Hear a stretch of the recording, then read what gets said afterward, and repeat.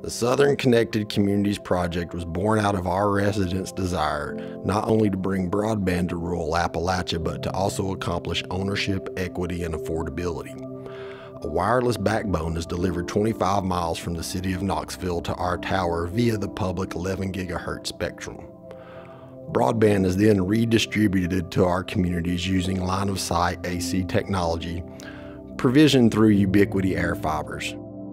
The real power of our project, however, is the ability of our communities to own and understand this technology. In this way, this solution is a model for what a community-controlled broadband ISP could be in rural Appalachia in the South. So currently we're getting backhaul sent to this tower that we have on site, and the tower is an 80-foot tower at the top of this massive hill, and then we put Ubiquity's rocket air system, basically sending signals to each one of our buildings, and we have, I think, 6 buildings connected to it right now. And then we capture the signal at the office, and then or whatever building we're in. Basically what that means is installing a dish, pointing the dish to the tower from the building, and then capture the signal and put it into a Wi-Fi router in the building. We're using Ubiquity's hardware to run all of this, and then we've used Unify, which is actually Ubiquity software, to basically monitor each Wi-Fi system in each building throughout the property. So yeah, that's pretty close to what we usually get. I would say on a normal day we get about 70-ish download speeds and maybe 40 upload speeds.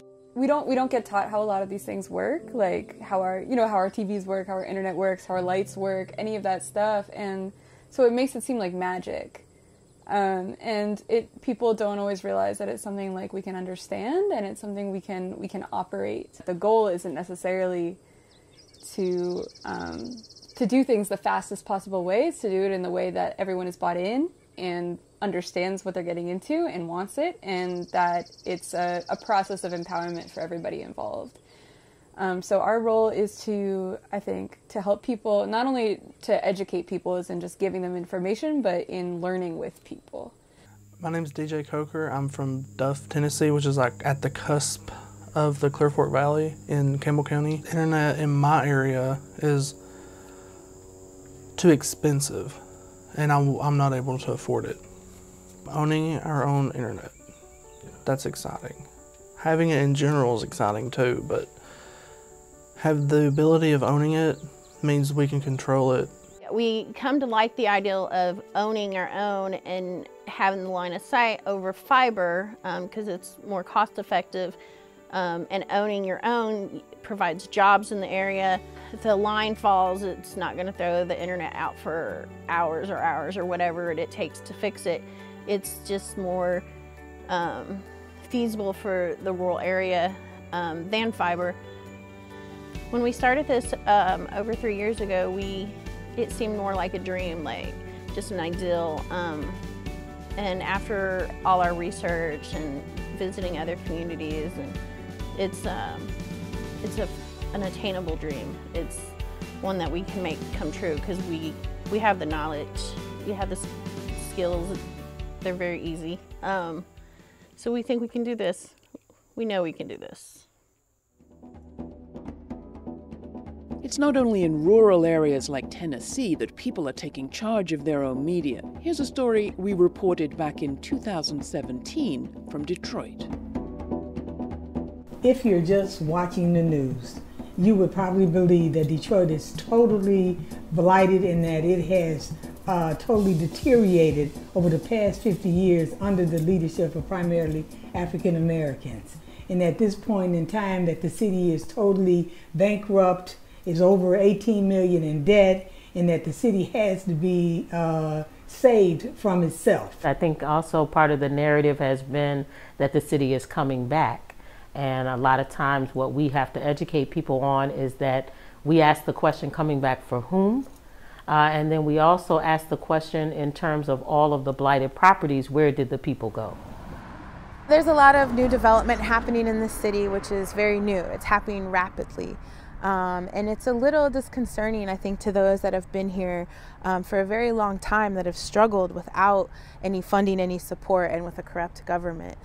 It feels as though the development is not happening for those people. The development is actually happening for a new tax base to come in and sort of pull us out of, our emergency management and our bankruptcy. The thing that's pretty intense about Detroit's connectivity is that 40% of folks don't have broadband, and then like 33% of those live below the federal poverty level, which means that even affording broadband is kind of impossible. The way in which we've addressed digital access and broadband adoption here in Detroit is through community technology. To do this work of community technology requires both community organizing and IT expertise. And so Anderson Walworth here and myself have been working on wireless networks, learning everything we can about them, teaching several communities, both here in Detroit, in New York, and around the world, on how to do both the IT and the community organizing aspects of it. Anderson can sort of show you around this to tell you what the routers are, what they do, and how we make a community wireless network. Also what the intranet is, which is where the apps live, and that's those are resources that you can access without the internet connection.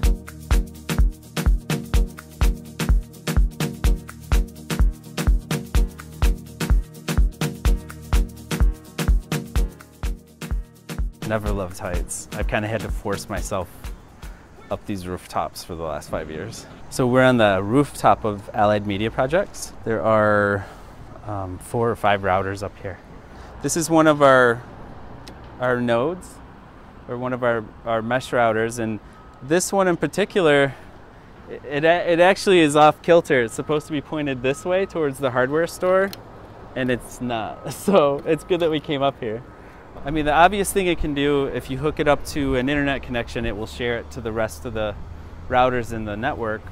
But another thing it can do is it can host local applications or local servers. So you could host anything from like a Minecraft server, or like we have an app that hosts local stories and poetry from the neighborhood that everyone can access on the network. More than half the work is the organizing part. It's just getting to know your neighbors, getting to know the local organizations, and finding other people to help support the network. For me, one of the best ways of communicating and learning about what's going on is through talking to other people. The Allied Media Conference is a nexus of that kind of sharing for us. Our role is to hold that space and to make it the most generative space possible for these types of critical connections and new ideas. I do think it's possible for media to model and really embody that type of exchange of knowledge across places. People should constantly be thinking about, how do we create our own platforms? How do we get more of our stories out there? How do we show more and more people? I think it's about the infrastructure. Like, what is the current ecosystem that's available for all of this to thrive in? And is there one?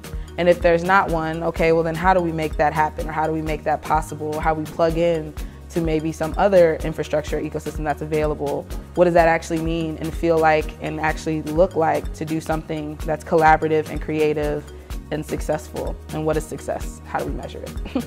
In the super long term, the end goal would definitely be to have these narratives be the ones that we're watching, the ones that people are seeing across the country and across the world, and the ones that they're using to refer to the city when they're talking about what happens here.